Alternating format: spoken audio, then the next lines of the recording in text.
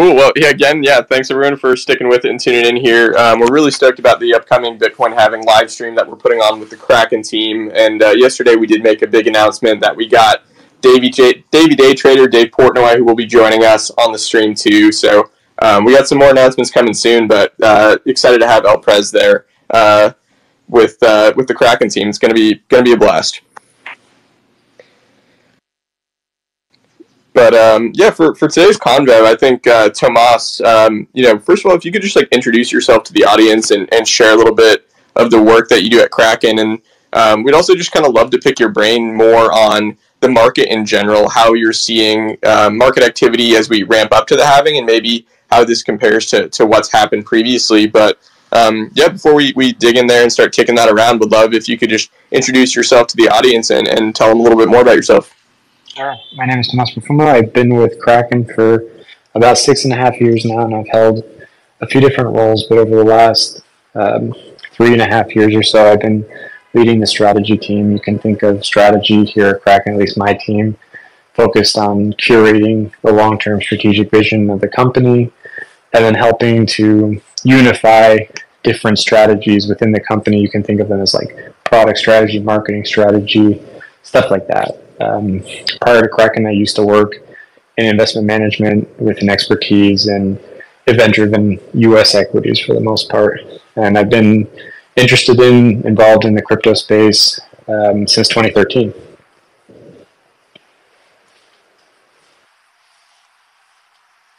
Yeah, thanks for sharing that. And I think, given the fact that you've been around in the industry for so long, I think, you've had a little bit more experience with the halving than I have. I joined in 2020, so definitely curious to pick your brain there. And maybe you can just tell us a little bit more about what the Kraken team is seeing as far as industry trends as it relates to Bitcoin, and just general interest in Bitcoin as we've approached the halving. I know that there was kind of a retail oriented spike a few months ago, especially with the launch of the ETFs.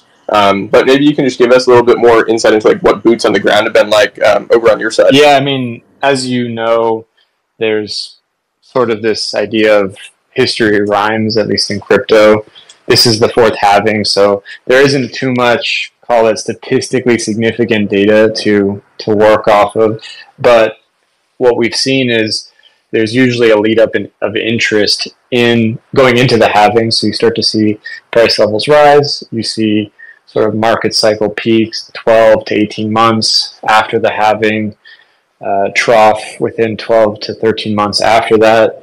And then, of course, you start the next halving cycle from there, recover into peak. And over the last few halving cycles, you've seen different kind of lead-lag relationships.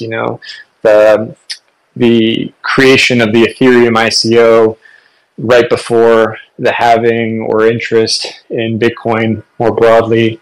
You have things like NFT booms, DeFi summer. So some of these events have been commingled with the halving. I think the most recent one, of course, is the Bitcoin ETF coming in only a few months, 3 months prior to the halving in the US anyway. And you're right, as far as interest in the industry price levels, the activity of individuals getting into crypto, we're definitely seeing peak activity since 2021, when you had the last sort of bull run-up cycle. And that's been unabated. So even going into March, of course, with all-time highs, it tends to be very correlated with price levels. And so I think Bitcoin performance has definitely been leading the show here. And we'll see how it continues going into the halving, because it's coming in a little early versus prior experiences.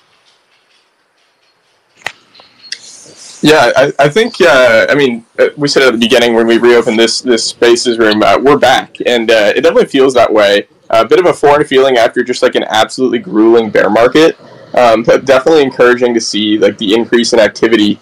And I guess, Tomas, maybe you could share a little bit more about how you are really gauging that activity. Is it simply volume, or is it number of daily active users, or from the Kraken side, how do you quantify or maybe even qualify what indicates interest in the space again? Sure. So it's broad-based, everything from sign-up activity to volume to monthly transacting users.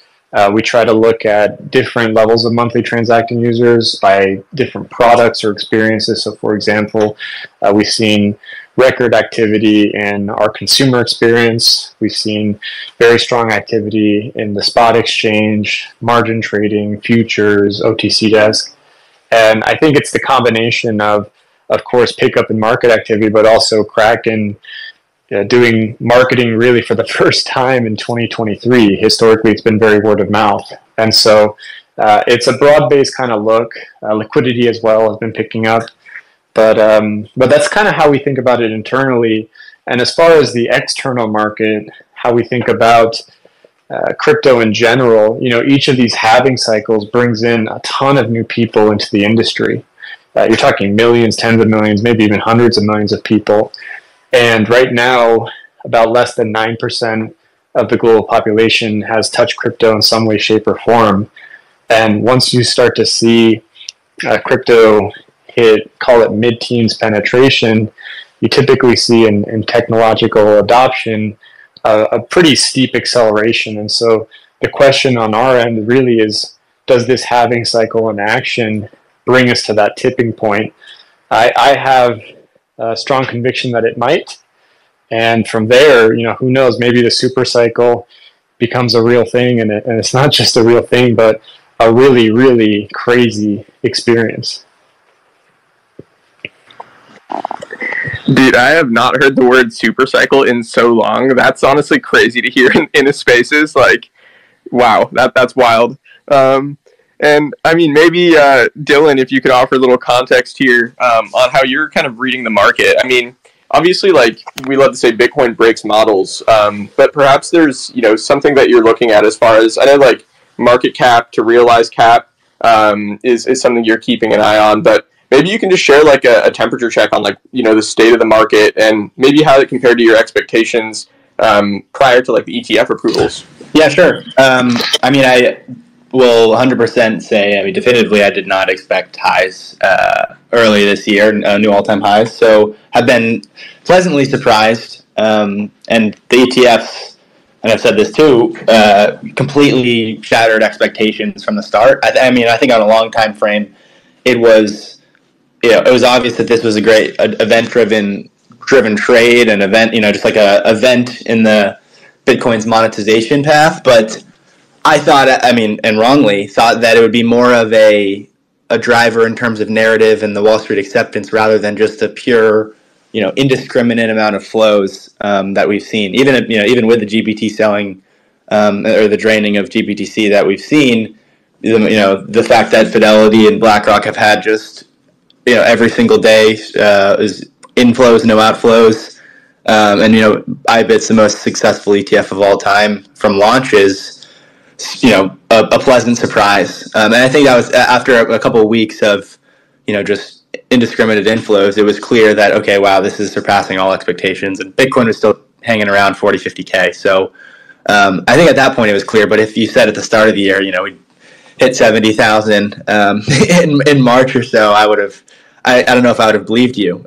So shout out to everyone that was crazy, way bullish because they were, vindicated in that sense. But kind of from the data standpoint, what I'm seeing is, pretty similar to most bull cycles. Bull cycles are primed by a record amount of hodlers and accumulation. Just the raw data alone, we saw, and you could look at a simple metric like how much Bitcoin hasn't moved in a year, which was at an all-time high of like 70% or so.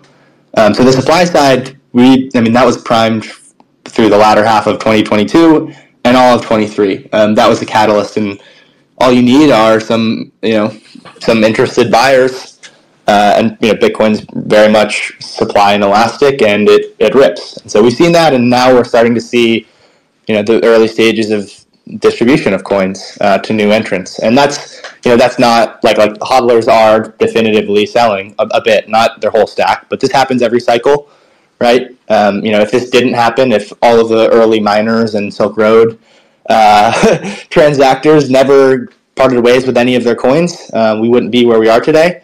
The same thing goes for the 2013 cycle, the 2017 cycle, the 2021 cycle. Like, We purged all the the inefficient miners. We purged all of the yield farms and hedge funds and market makers and Ponzi's.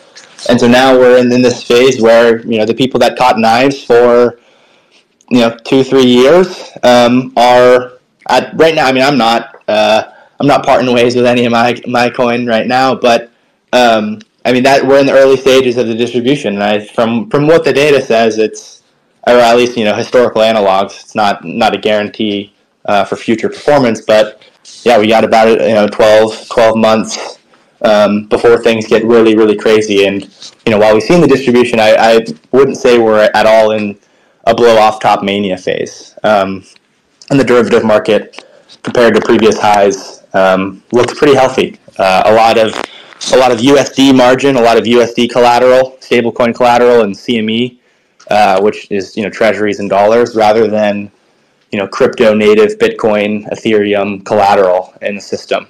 And with FTX, you had Solana shitcoins and their FTT token as collateral, and anything was accepted. So just the makeup of where we are in the market, despite being at flirting with all-time highs, is very different. And from the effects of the halving, I will have this to say, and I've said it a few different times. I said it, I think, a couple spaces here, and maybe as well as I put out a kind of an episode on my thoughts on the halving. But I think it's more of a demand event than it is a supply event.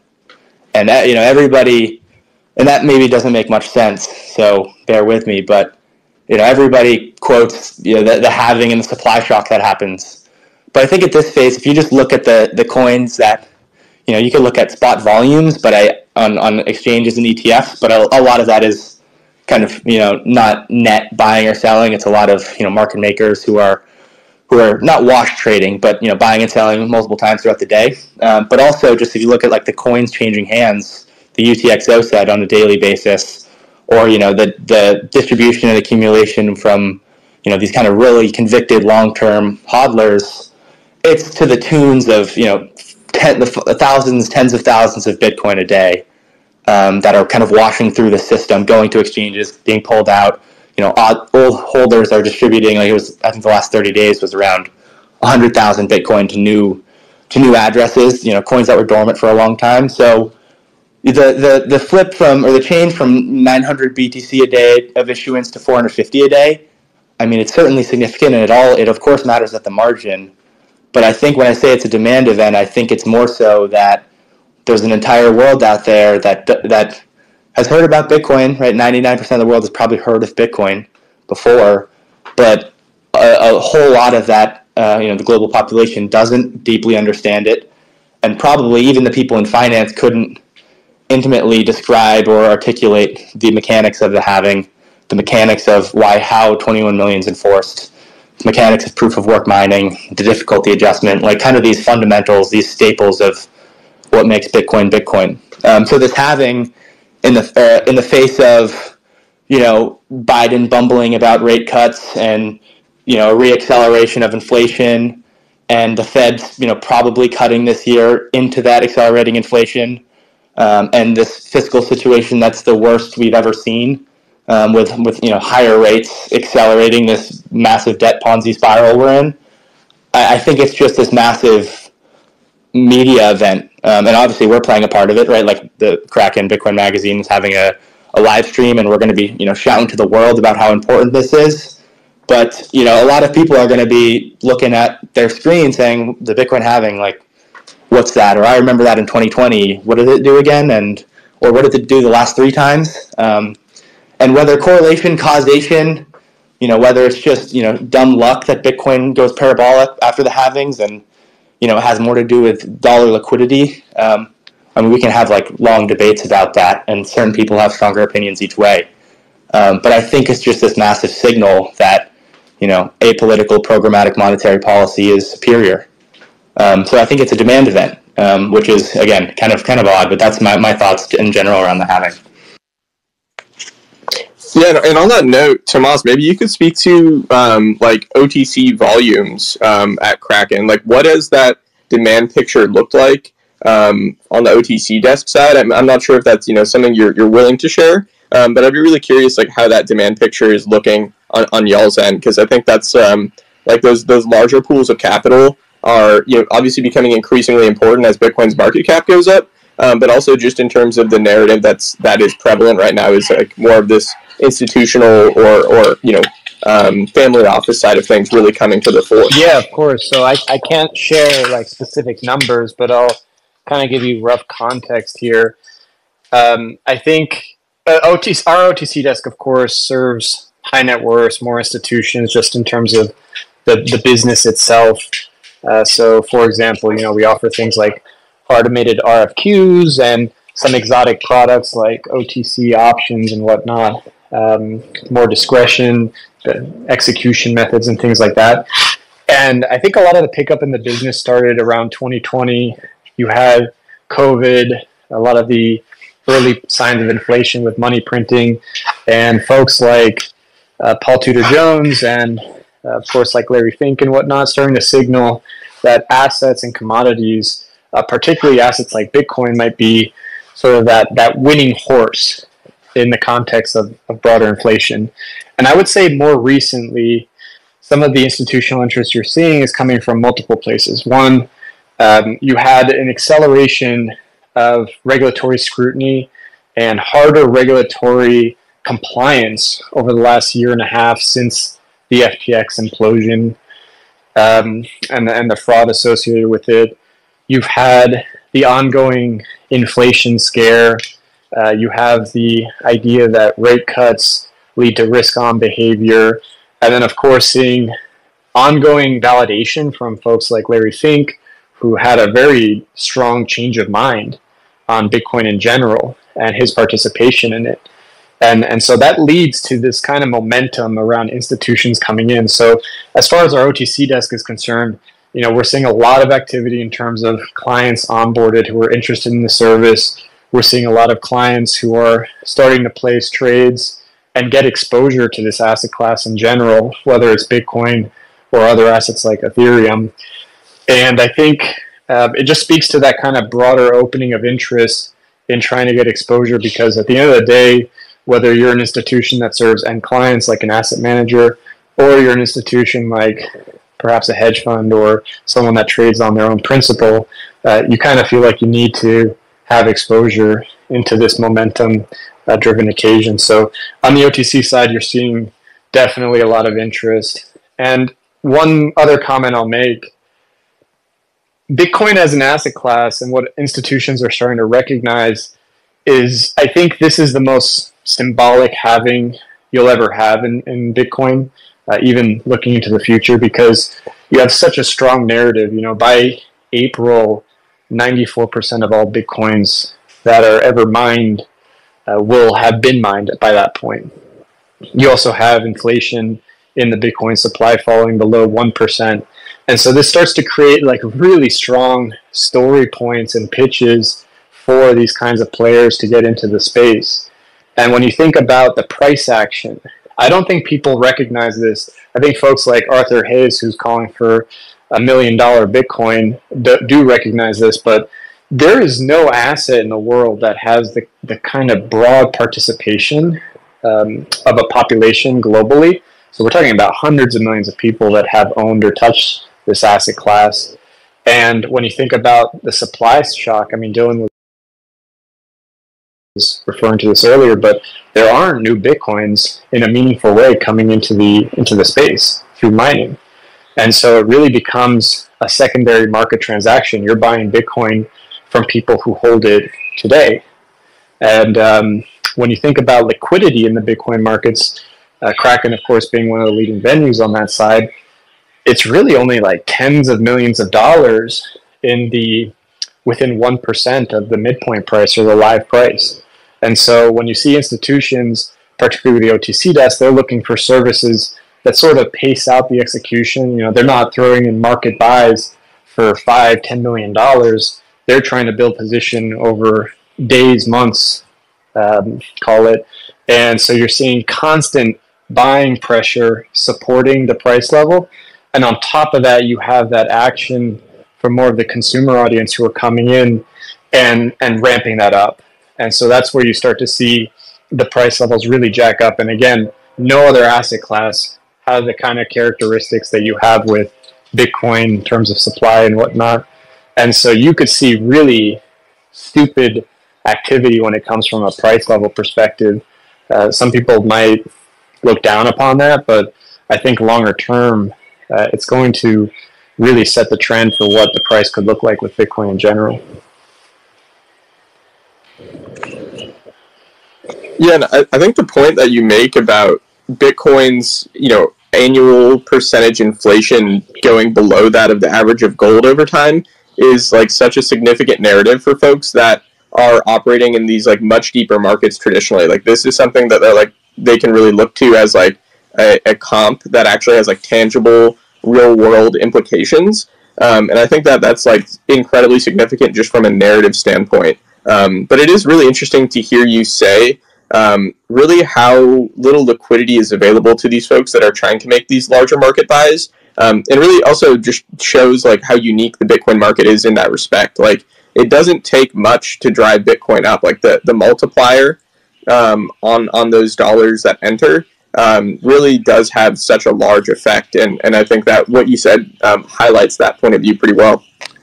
I have this is a bit of a side point here, but I just wanted to get this out here in case we don't touch on it. And not that it's a little late, but for anyone out here that transacts with on-chain Bitcoin, which everybody should, you should have cold storage, and if you use Bitcoin on a daily basis, even better. I don't imagine maybe there's many Lightning node runners in the audience, but just if you have a bunch of Bitcoin in cold storage, or you've been sending automated purchases to cold storage, and you haven't thought of UTXO management, of how your Bitcoin is held for the long term.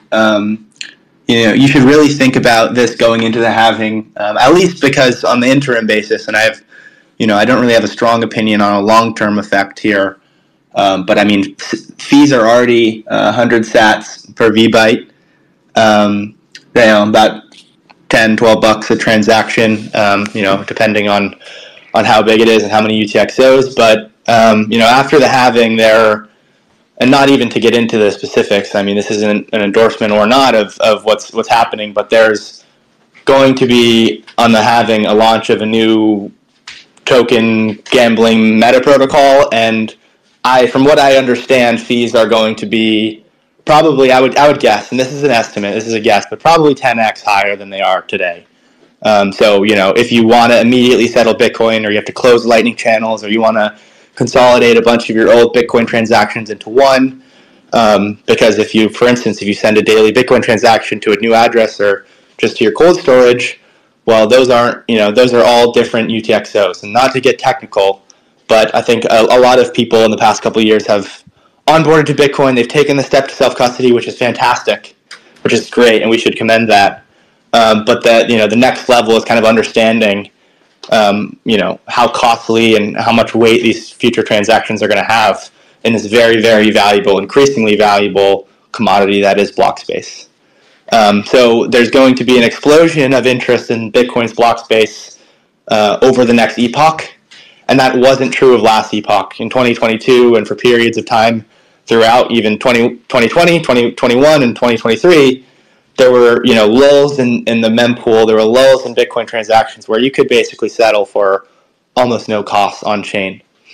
And a lot of the explosion of this speculative activity, like it or not, and there's this kind of real this debate that kind of jumps the shark on the technical side of things and ignores the actual technical implementation of this, or the technical implementation of cutting this out, and starts to get into morals and philosophical jibber jabber without just kind of understanding that this is here and this is a reality. So given that this is a reality, in a world where Bitcoin transactions cost you $50 or $100 for a period of time, and I don't think it'll be like that forever. I think the mempool will clear because there's an economic incentive to do so. Miners mining transactions. But all this to say, you shouldn't be caught off guard if for a period of time after the halving, or just at any point in the next few years, Bitcoin on-chain settlement is an extremely valuable commodity. And there's all sorts of potential L2s and bridges and things that are being tried, and a lot of them will fail, and a lot of them will be dumb, and a lot of them will crash, and the tokens are pure gambling, and the people don't pretend that these have a use case, but the miners will mine them, and that's just, if you don't think they will, then I guess you're kind of ignoring the reality of the situation these days. So, all that to say, if you have cold storage Bitcoin, if you have Lightning nodes, if you have any of this stuff, and you have neglected that until now, and right now fees are pretty pricey, but I think they're going to be a whole lot pricier in about 9 days or so. So, just a note to anyone out there. I just wanted to get that in before we, jump around to a different topic. Yeah, I think it definitely seems like that's going to be the case. Fees on the base chain, seems like there's no doubt that they're going to go much higher from here. It's a great point. Thank you for sharing that, Dylan. I wanted to go back to something Tomas you were saying about, we have the supply shock with Bitcoin. Maybe certain people aren't bullish enough. We could see the price rise much higher than most expect. Given that Kraken is an exchange with other assets on it, you see also not only that people are buying Bitcoin, but what other people are buying as well. And I remember looking at some statistics from the last cycle. I think I was looking at something like, it might have been Coinbase, where in the beginning of the cycle, you have a lot of people buying Bitcoin, and then they sort of go out on the risk curve, buy whatever shitcoins, blah, blah, blah. Do you think that unit bias is going to be an issue in this cycle? Let's say we do see Bitcoin to like 150, 200, 250. Do you think that there might be an issue with a lot of people just saying, hey, I missed it, not really knowing the difference between Bitcoin and other digital assets, and just saying, this other one over here is a lot cheaper than Bitcoin per unit, I'm just going to buy that one instead? I think it depends. So a lot of the times when you saw dominance fall on Bitcoin in general, it coincides with some kind of event. Like, for example, you had DeFi summer kicking a lot of interest into altcoins, into Ethereum in particular. And so, of course, dominance fell there. And then when NFTs started just really ripping, you saw Bitcoin dominance fall again. When Bitcoin dominance does really well, it's when you have this, like, I call it density of follow-on all-time highs. So you see all-time highs being hit, call it 5 times a month, 10 times a month, and that's where you have a very strong level of Bitcoin dominance. When it comes to like risk behavior in general, again, like I think a lot of it's driven by events. So to the extent you see speculation around the Ethereum ETF, and that event's coming up in the next month and a half or so, that of course might drive some of the shift in terms of trading activity. If you were to see what I'm expecting is maturation of the last venture capital cycle, so tens of billions of dollars that went into a lot of different applications and companies in 2021. So things like GameFi, more DeFi protocols or applications and whatnot. These are kind of like dark horses. You don't know when they start to take up. You don't know when people start to really adopt them and momentum kicks up. But that's when you start seeing dominance again fall and people shifting their activity towards the cool trendy thing at that time. So hard to say or call that the halving event specifically has this impact. I think we've seen it in the past, again, because of this density of all-time highs that just coincide several months after the halving. And so, but again, if you have these kinds of events come up, you'll see quick shifts in the trend of activity in general. Yeah, and on that topic of Bitcoin dominance, I know I see like the ETH BTC chart is hovering around 0.05, and it has been for I think a few weeks now. And we've also just seen Bitcoin dominance continue to creep up. Tomas, I'm wondering if you have a take on where Bitcoin dominance might go. And I think like from the Bitcoin perspective, I think as Dylan articulated, there's a lot of use of alternatives to Bitcoin in prior cycles that were done for things like meme coins, or now we have ordinals coming to Bitcoin. I'm just curious, like, how you see that market evolving, and maybe if you have a perspective on where Bitcoin dominance may go into the halving and post. Sure. So on the topic of meme coins, I know this gets perhaps a disproportionate share of attention from the media side, and not that that's a bad thing or improper, but when it comes to the data, itself. If you think about stuff like volume outside of trading activity of the meme coins, so any particular use case built around it, or volume itself on dexes and whatnot, market capitalization of those assets. I mean, they're very low single digit versus the broader crypto market. So I think people assume that they're really taking over the market, but that's not the case. It's more taking over the attention. In terms of like broader Bitcoin dominance, again, it kind of ebbs and flows around the catalyst that I was mentioning historically, but it's been consistently averaging, call it around 50% since you started seeing maturation around the ICO boom in Ethereum specifically. And so I don't have any reason to believe that Bitcoin, which has built a really strong narrative around sound money, around the concept of strong collateral, I don't see a reason to believe that there's going to be a competitor to that. I see reasons to believe that alternative chains that are more EVM focused or application focused, you have just varying degrees of demand over them, and perhaps longer term, much like you had the growth in services and social media and stuff like that built on the internet that just created massive value.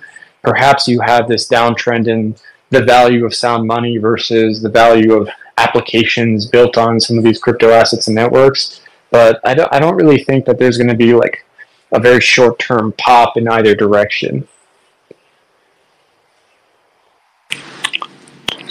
Yeah, maybe I'll chime in here. I think it's maybe Bitcoin, something like Bitcoin dominance is okay for looking at the trend of Bitcoin's market cap relative to the broader crypto complex. But I think in terms of like an absolute number, when someone's like, well, it's 46% or 65 or whatever the number is, it kind of misses the point, because Bitcoin itself is extremely illiquid, right? You put a couple $1 billion on the spot bid for Bitcoin, pumps the market cap.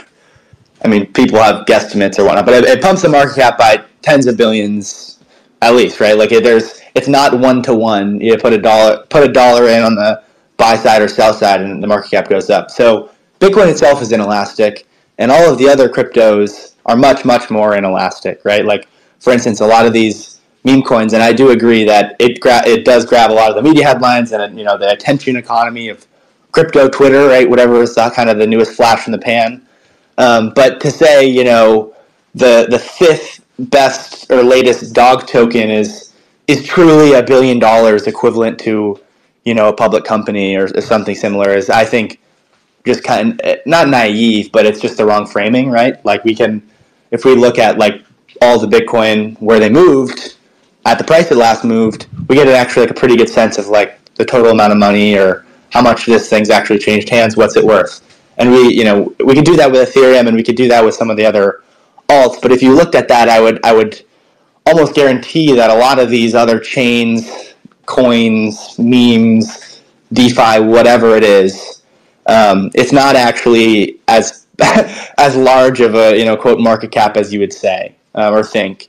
So I think that's point one, and point two is I have no directional. I'm not putting on a short ETH BTC trade. Like, I think getting cute like that is not relevant. But from someone that's watched watched the broader crypto ecosystem and been I would say a self-proclaimed Bitcoin maximalist at this point, and through the years, I think it is interesting that while ETH and the EVM has had a really strong network effect, blockchains don't scale infinitely, and so there's obviously been a need for these L2s, right? And then they all have throughput problems, and I mean, Bitcoin itself has had a bunch of conversation about block space and throughput and fees and scaling, right? And so with that, I think part of the reason that the meme coins, particularly on something like a Solana, have been so popular is because there was kind of this like, it was kind of pretend for a while that like a lot of people were like in it for the tech, right? Or like, oh, this DeFi protocol is actually genuinely innovative and has like this massive moat and network effect that will last for decades and has earnings, and I think really what it was, like, people just want to speculate directionally on token prices. And so, like, the latest meme coins, it's been kind of funny because, and I honestly, like, somewhat appreciate the pure honesty of, like, no, this coin literally does nothing.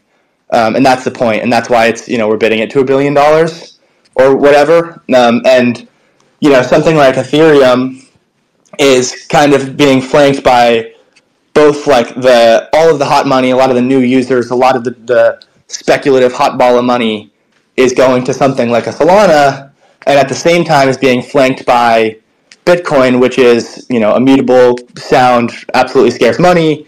We know that, right? And Ethereum's kind of had to play both worlds, right? They're like, well, we're a world computer, dApps, whatever the DeFi, whatever the kind of the narrative is, we're this Turing complete virtual machine. But no, we're also ultrasound money, right? And it kind of tried to hyper optimize for two things, and we're decentralized, and it's and I would say Ethereum is directionally, like, or on the spectrum is more decentralized than a Solana, is more decentralized than XYZ coin.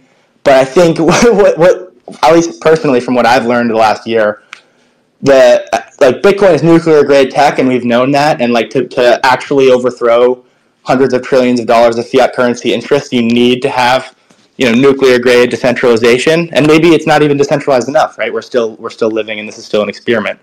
But for the other crypto chains, I think, like, people have pretended to care about decentralization, right?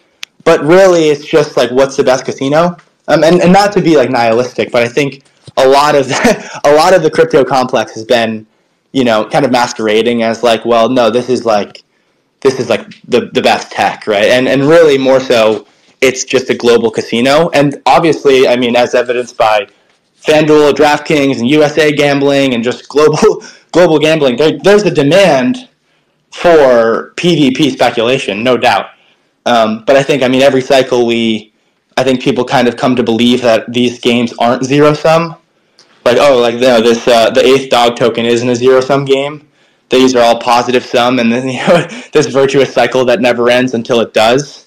And everyone finds out that these are zero sum games. And I would say, my assumption is that Bitcoin. You could say the same thing about Bitcoin, right? Or at least some people might say that. And I would say the monetization of Bitcoin is not zero sum; it's positive sum. The monetization of a new money from scratch is not a zero sum game; it's positive sum. And the rest of these, a lot of the tokens are kind of competing, whether they know it or not, or whether they are, directly saying it or not, are competing with monetary attributes. So I think it's been interesting that, Bitcoin's now has a few new things, right? There's like this ordinal speculative complex. There's a whole bunch of L2s that may or may not be quote unquote, L2s that are coming, that might enable a lot of this, DeFi activity on second layers, might allow kind of some of the stuff that you saw on Ethereum with Bitcoin with varying trust assumptions. So, I'm excited to see it all play out. And, I'm obviously super bullish on Bitcoin. And I think, interestingly, a lot of people in crypto have been underweight Bitcoin, the asset, because it's been a dumb rock for so long, right? Like, you can't do anything. All you can do is send, receive, hold. Screw you guys. Screw the laser eyes. They're just grumpy old boomers. We're going to go have fun. And that's fine, right? Like, I get it. But it's interesting that Bitcoin is starting, and who knows, maybe it comes to fruition, maybe it doesn't. Maybe you trust the trust assumptions, maybe you don't. But a lot of that stuff is coming either directly to Bitcoin or on varying layers will kind of be, will enable some of that stuff. So I'm really interested to see it play out. And I'm also interested to see how the rest of kind of crypto trades relative to that on a longer time frame. I think we're in a really interesting spot here. So sorry for the rant, but I think it's a fun time to be in Bitcoin. Let me add really quickly on this, or perhaps not really quickly, but the concept of people coming into the space for speculation and whatnot. So you have, well, one, let me preface this. It's true. There's market research to suggest that something on the order of like 50% plus of people, at least in developed countries, are interested in crypto because it's a wealth-generating opportunity. For people who, even in developed countries that are lower income, but also developing countries, there's interesting use cases beyond just speculation that they're turning to because it's an improvement on some of the financial infrastructure they have locally. There's, I think, a negative perception around this, especially when you talk to people in TradFi, some of the regulators perhaps as well, that because crypto has a lot of speculative activity, that's a negative thing. I think people associate speculation with something negative, but look at the stock market, for example. Like, there's nothing holier about people speculating and trying to make money off of buying a stock. It's just a different asset class. At the end of the day, look at Nvidia stock. As far as fundamentals on earnings and whatnot, I mean, you could make a strong argument for the stock price outpacing any of that. And so, is Nvidia holier than some token on Ethereum? I don't personally think so. What I think is more important is this concept that for a lot of early technologies, speculation is usually the early stage of it. You're talking about early adopters who are taking significant risks, putting money to work, and so they do deserve a return, in my opinion. And so look at AI as an analogy. You have the launch of GPT through ChatGPT. People go crazy about it. You have this flood of money going into AI, crazy valuations. And what is that doing? It's accelerating the pace of development in what is otherwise a really valuable technology. And if you look at even crypto, so let's talk about DeFi, for example, you had this crazy speculation around DeFi tokens, but look at what happened when FTX blew up. I mean, a lot of these DeFi players didn't blow up. I mean, they were, functionally speaking. And so I do think that speculation is, of course, inherently part of the crypto space, but the negative perception around it, I think or the negative stigma around it, I think is something that we're going to have to just deal with and talk through.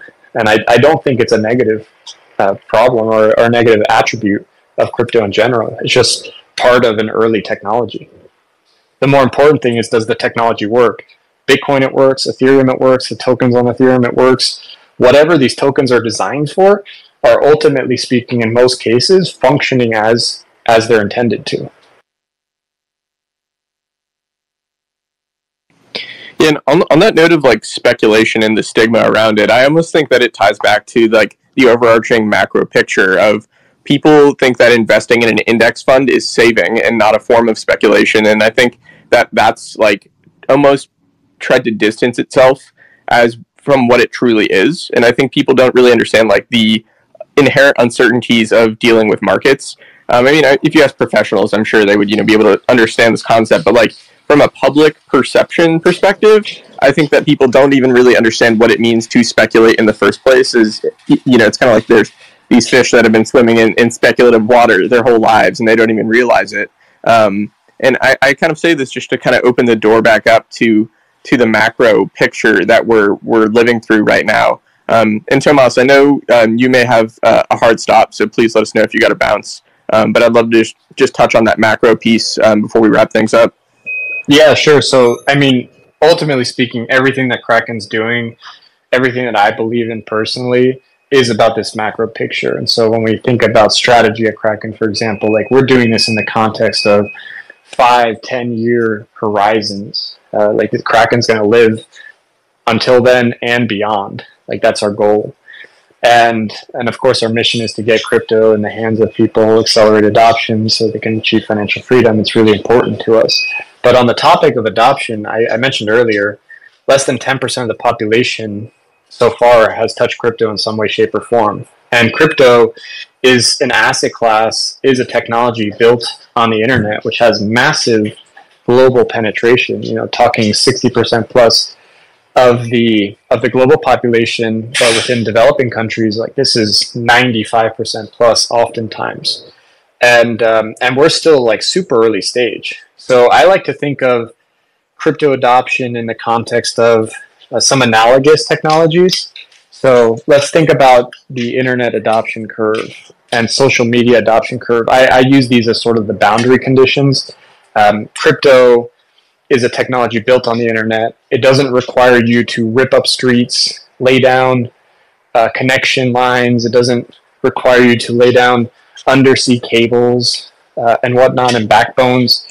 It's a very infrastructure light technology. And so in that context, I believe crypto the adoption trend of crypto is going to outpace what you saw with the internet. However, when you think about the adoption trend of social media, this was also an infrastructure-like technology. People just have to download an app or sign up for an account. But think about the use case around social media. At first it was about talking to your friends. Then it became sharing pictures, sharing experiences. And that's trended differently over time. But ultimately speaking, like, these activities are safe activities. Like, you're not going to put at risk your financial well-being or livelihood by transacting in these activities. They're free. And they're also applications that are familiar to you. I have always shared pictures with my friends and family. The question is, do I do it over social media, or did I do it in person with physical photos? And so these are familiar to people. They're more likely to more quickly adopt it. So let's call that the boundary condition. Faster than internet adoption, slower than social media adoption. And so when I plot that, I pretend that they all began as a technology back in January 2009 when the first Bitcoin block was mined. And if you think or look forward to 2030 and use those as the boundary conditions, you start to believe that Bitcoin crypto falls in the hands of like 25% of the global population, perhaps upwards to 75% if you believe strongly in the trends of internet adoption and whatnot as well. And in that context, like, you're talking about, call it 500 million, billion and a half people that might come into the industry in the next 3 to 5 years. That's why I call it the super cycle, because if you have this kind of pace of adoption, you're talking about entering that tipping point within this epoch of the Bitcoin halving cycle. And so that's when things just really take off. And it's so exponential that you can't think about what the peak looks like. It's just not something that our minds, I think, are capable of in the context of linear thinking and whatnot. So that's what I look at when it comes to adoption, long-term thinking with crypto and Kraken.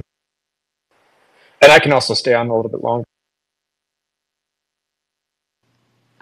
Yeah, awesome. Thanks for that. I think that, like, that approach of trying to set boundary conditions of the internet versus social media and like crypto networks falling somewhere in between makes a lot of sense.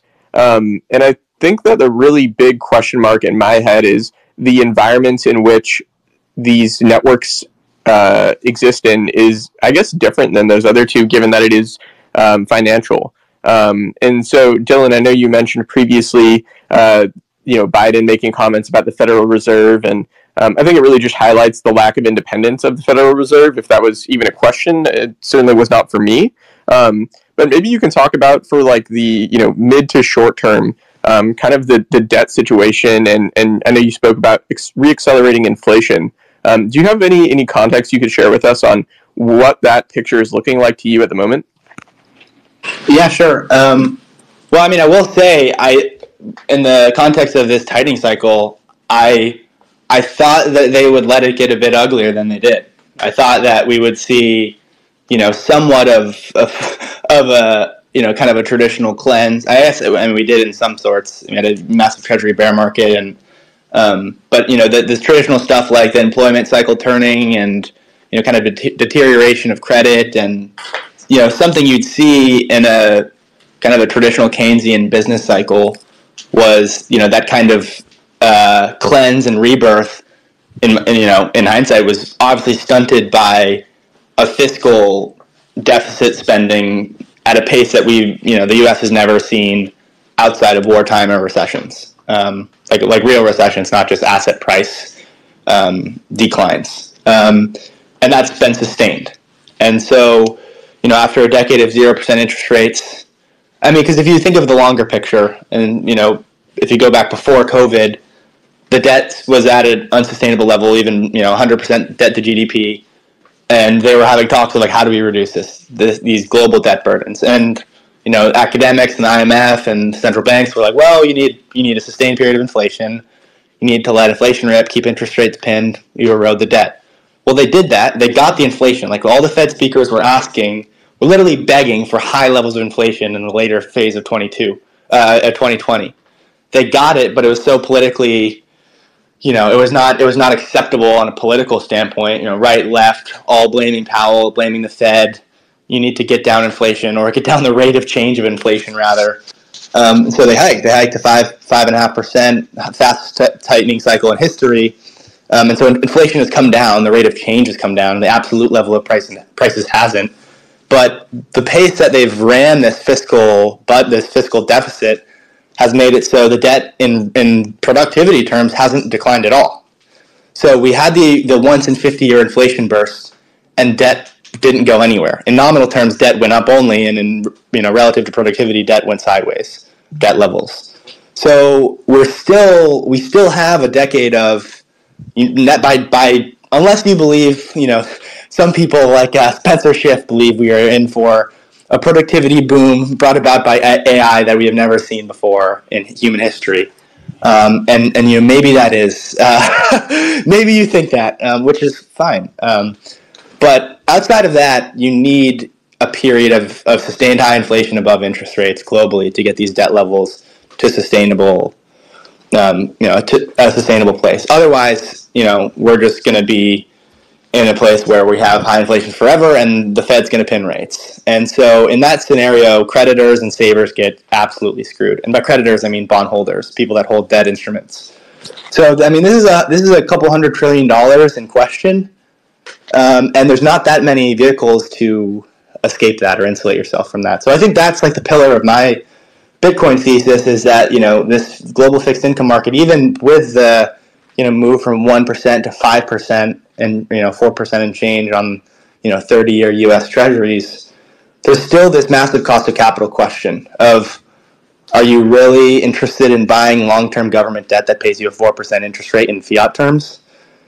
Who's interested in that? I'm certainly not. Hell no. Maybe you buy it for a quick trade, but who's lending money for 30 years, right? Like, you're going to get all your money back. It's not like they're not explicitly defaulting, but implicitly they're defaulting because the dollar, the euro, the yen, it's all going to be worth less or worth a lot less. So I think that's where that's why Bitcoin at a $1.5 trillion is still massively mispriced.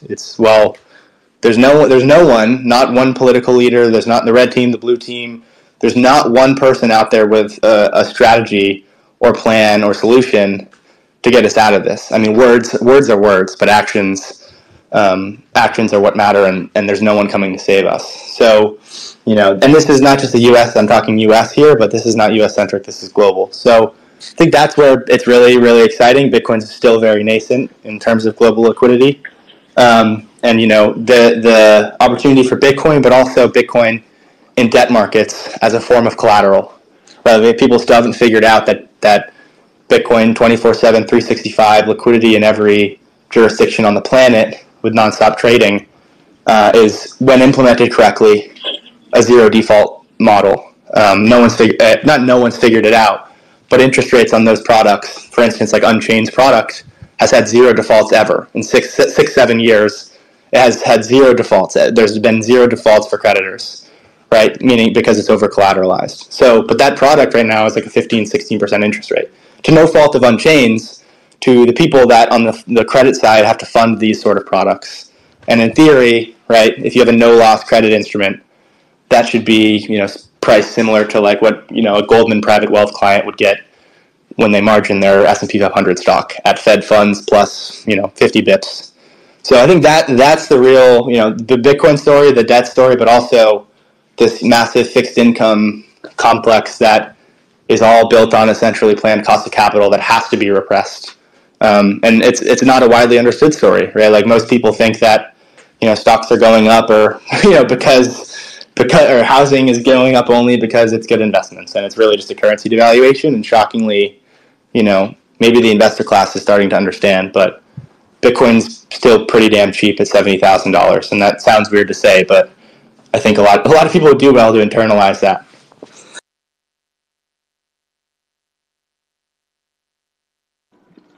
Can I ask could I jump in and ask a quick question? Is that all right, Spencer? Cool. Yeah, absolutely. Just a quick follow-up question, Dylan. Thank you for that overview. Luke Groman has talked a lot about other countries that have had to hyperinflate through the bond market. I think he cited Israel having done this. And he says sort of this period of hyperinflation lasts for however many years, and then things sort of, homeostasis is sort of found again.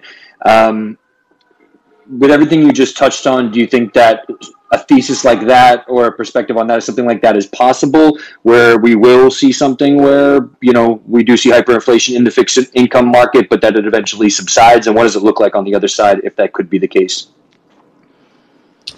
Yeah, I mean, a sustained period of high inflation or, a one-off burst. But, I mean, either way, Bitcoin and every asset that has a USD denominator, every asset is massively mispriced. And, on the other side of it, if Bitcoin or, we fix the cost of capital, can it be a free market phenomenon again at some point? Yeah, of course. But, I think every situation is a bit different. And, in Israel's case, I'm not intimately familiar, but, right, like the U.S.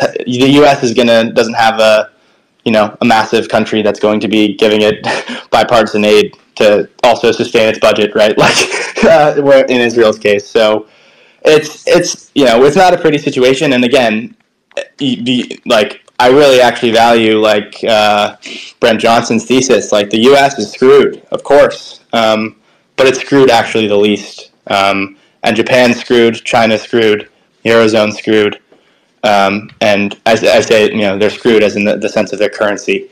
So the dollar can be king and gain against all these other foreign exchange currencies and still perpetually lose value against everything you want to buy. And so, yeah, I think people get a little bit caught up on, the dollar's strong here. And it's like, well, not really. I just paid $7 for an energy drink. So, I think that either way, you're going to have, fixed income's repriced, but it's repriced in duration. It's repriced in yields. That's the real shock. What a lot of the fixed income funds and, these long-term investors still haven't, accepted is, well, okay, you got the one-off shock and now you're in for a decade of slow bleed. And I don't think that phenomenon is actually widely understood. And that's my opinion, but maybe I could be wrong. Yeah, thanks for sharing that, and great question there, Frank. I think Luke Roman has been someone I've been keeping my eyes on as well. I mean, for years now, and I think just his ability to communicate the larger systemic macro picture is a little bit unsettling, but also highly informative. So, definitely shout out to Luke. He's been killing it. But Tomas, if you had any response on that macro piece, would love to hear your take. I do know you're kind of running into a time constraint here, so I want to be respectful of that.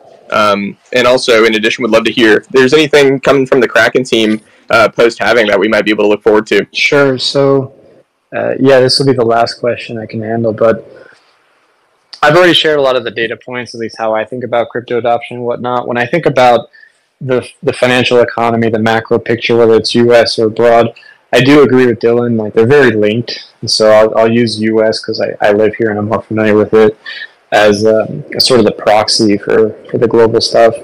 But everything that you see in the capital markets, whether it's debt, whether it's just equities, housing, etc., it's been pretty made clear since the great financial crisis of 2008 that it's going to get bailed out.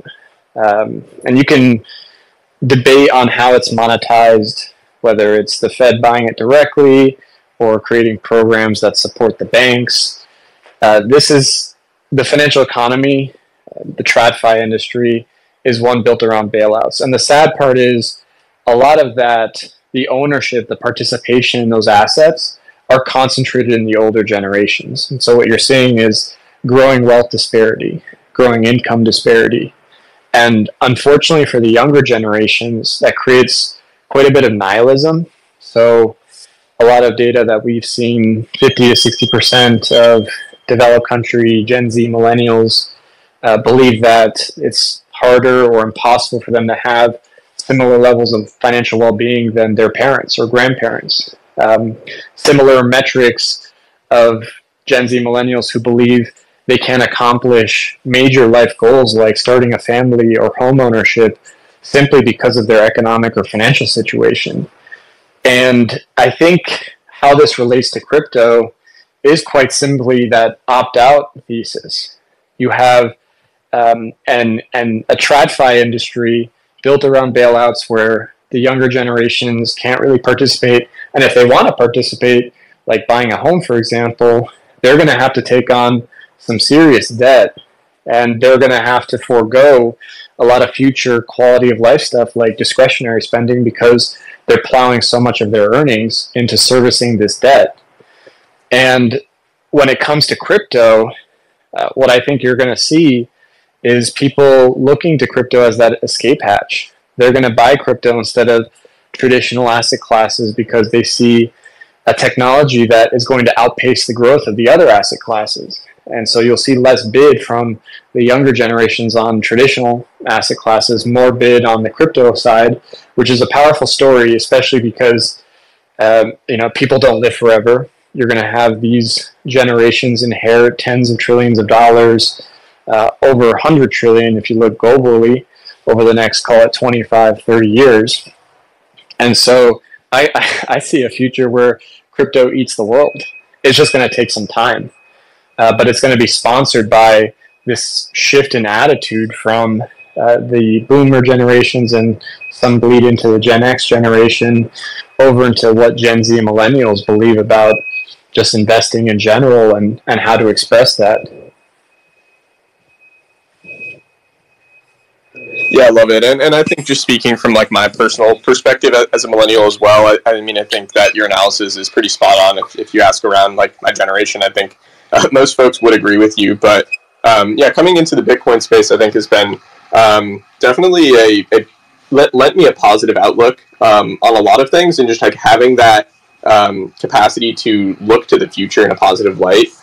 In terms of financial well-being, is certainly great, and all the knock-on effects of that too, of course, as I'm sure we're all aware, from just how capital will then be allocated if we fix the money is always a positive. But Tomas, I know you got to jump, but just wanted to thank everyone for tuning in today. This has been a really insightful conversation, and I also just want to say, we're really excited to be putting on the Bitcoin Halving live stream with Kraken. We're going to be talking about all of this and more, talking about the top 21 moments of the past 4 years, and setting the stage for the future. We're really putting a ton of effort into this live stream here at Bitcoin Magazine, and we're stoked to show it with y'all. Like I mentioned before, we've got Davey Daytrader who'll be joining us alongside Kraken, and it's going to be a lot of fun. We got more speakers coming down the pipe soon, so check it out at bitcoinhalving.com, and we'll see y'all there. We're starting 21 blocks before the halving, so it's looking like April 19th, but who knows? Maybe the miners will comply and push back a day, but that's what it's looking like right now. So again, just wanted to thank everyone for tuning in, and thank you to Dylan, Alan, Frank, Tomas, and the team over at Kraken for putting this on. So we will see y'all in just about 8 days now. Cool, guys. Talk soon. Thank you. Thanks a lot, guys. Yep. Peace.